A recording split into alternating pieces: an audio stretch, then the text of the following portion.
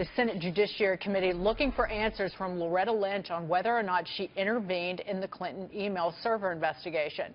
One of the questions in the letter to Loretta Lynch reading, quote, "During your time in the Justice Department, did you ever have communications with former DNC chairwoman Representative Debbie Wasserman Schultz, her staff, her associates, or any other current or former DNC officials about the Clinton email investigation?"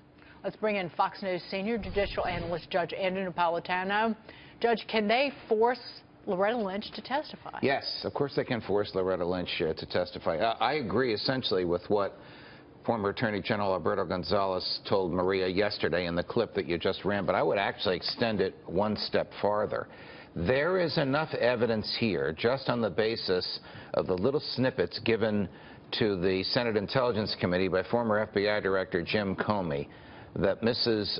Lynch was either conflicted or working at odds with the Justice Department and in behalf of Mrs. Clinton's campaign and the DNC when she told them to use different terminology for the investigation. Now, the terminology really doesn't matter. The FBI was investigating Mrs. Clinton anyway, but the terminology, let's call it a matter, not an investigation. This resulted in some FBI agents teasing the director, saying, "Oh, you're now the director of the Federal Bureau of Matters rather than the Federal Bureau of Investigations." But the terminology may be indicative of a mindset on the part of Attorney General Lynch that she was going to do whatever she could to prevent Mrs. Clinton from getting indicted, and the Senate Judiciary Committee is entitled to inquire into that.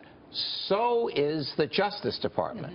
This is not under Bob Mueller. This is not involved with the Russians. The DOJ itself, Jeff Sessions, can assign a team of investigators, FBI agents and prosecutors, to investigate his predecessor as to whether or not she obstructed justice or behaved in a way that constitutes misconduct in office by preventing or doing everything she could to slow down or impede the investigation of Mrs. Clinton. Judge, wasn't it not only just what happened with Comey's testimony, but there's also assertions that she actually did tell other Democratic operatives that she would prevent this matter from going too far? That's the reason for the question that Senator Grassley's people wrote to Attorney General Lynch about her communications with Debbie Wasserman Schultz, a congresswoman from Florida and at the time the chair of the Democratic National Committee. It is alleged, this document has not seen the light of day, if it exists, that there is one or several emails between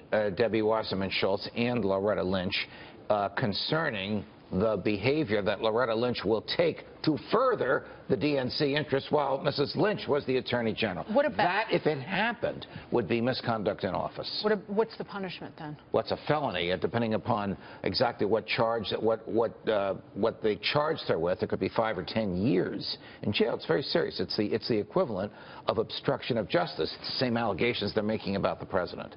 Incredible.